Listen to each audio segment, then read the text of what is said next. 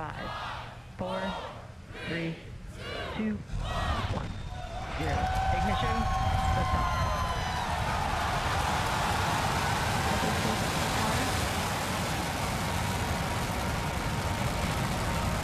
Vehicles pitching downrange.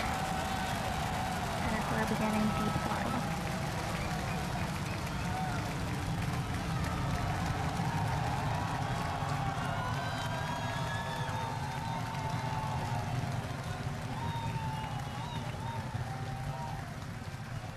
Center core at deep throttle.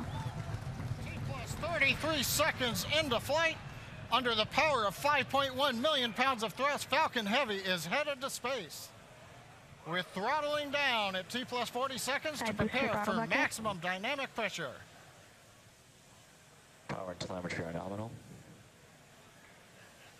We're hearing reports. Power and telemetry are nominal. Vehicle is supersonic. You may have heard the call out on Net 1. Vehicle is supersonic. Side boosters are throttling back up on power as we're through the period of maximum dynamic pressure.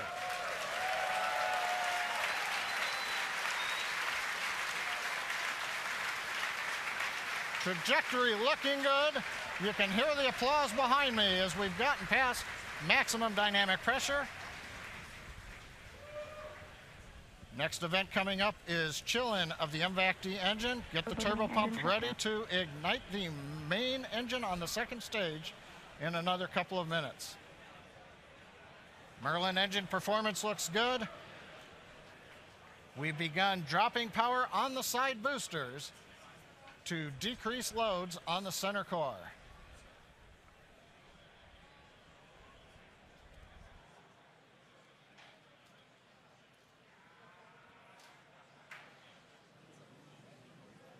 Second load limiting shutdown.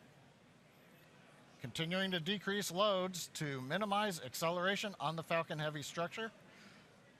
Coming up on booster engine cutoff, called BECO, and separation of the two side boosters. MVAC engine chill.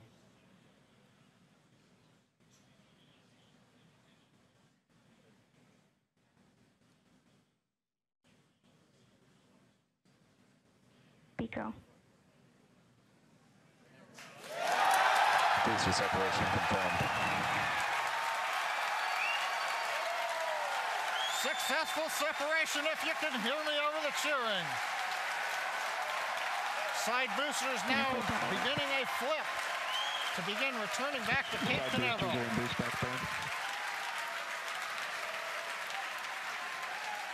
Side boosters have begun the boost back burn. The center core has throttled back up to power.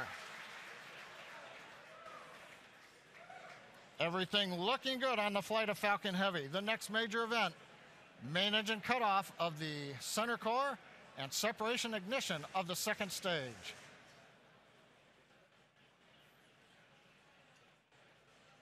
Bottom middle view shows the view looking up into the nozzle of the second stage engine. MECO.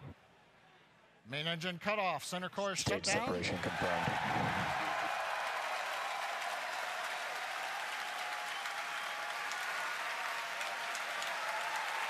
Ignition.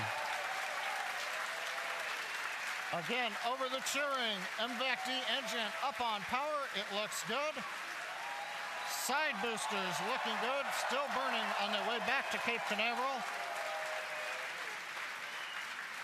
Grid fins are out on the center core. Fairing separation confirmed. Here comes the fairing separation, and there it goes. We also have successful shutdown of the side booster boost back burn. So T plus 4 minutes, 25 seconds into flight. Side boosters on their way back to Cape Canaveral. Center core coasting out over the Atlantic. Trajectory nominal. Stage 2 looking good with a nominal trajectory.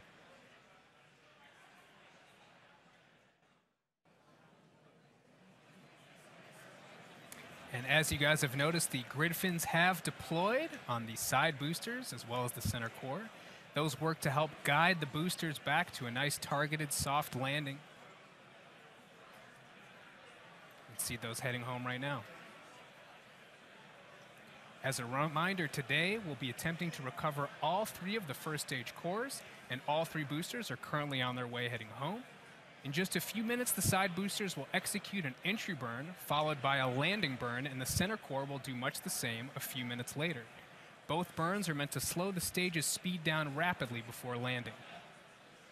At the time of separation, the side boosters were traveling slow enough to turn around and make their way back to land at our side-by-side landing pads. The center core, on the other hand, is going too fast to efficiently return to the Cape, so we're using our autonomous drone ship, Of Course I Still Love You. If we have a successful landing today, the side boosters will be reflown on our next Falcon Heavy mission, STP-2. Now, coming up at about T plus 6 minutes will be the side boosters re-entry burn. Acquisition of signal Bermuda.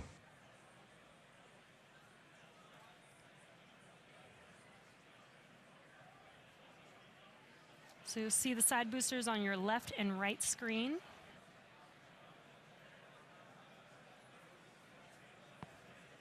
Side booster entry burn has started. And there's the re-entry burn beginning.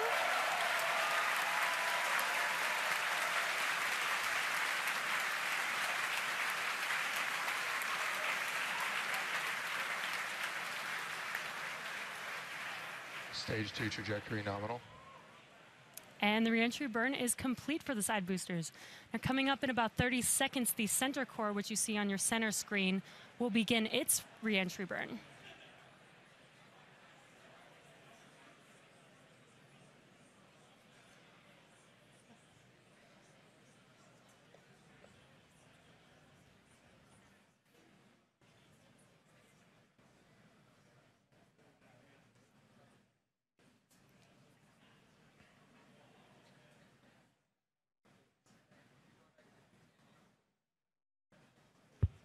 Stage 1 entry burn has started.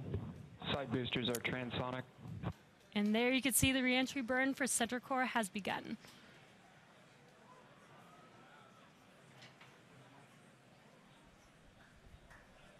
Coming up in about 5 seconds here, the side boosters landing burn will begin as well. Side booster landing burn has started.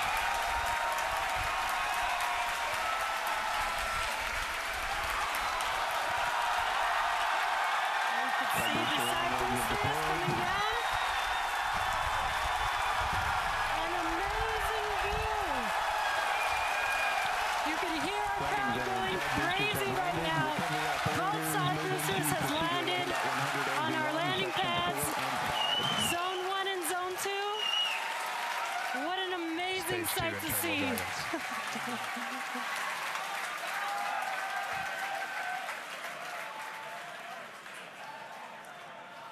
Now we're waiting for the engine to shut down on the second stage and for the center core to land. Now, if all goes well, we'll have successfully recovered all 3 boosters, which we have never done before. Now, coming up in about 20 seconds, we're going to listen for confirmation of SECO 1, or second engine cutoff 1. Ship AOS.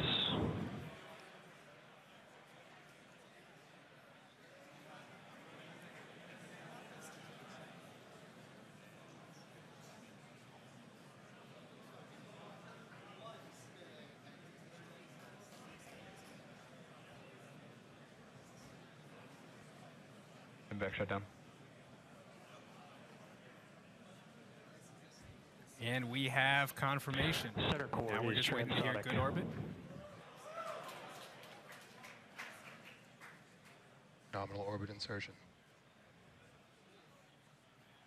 And we have that confirmed.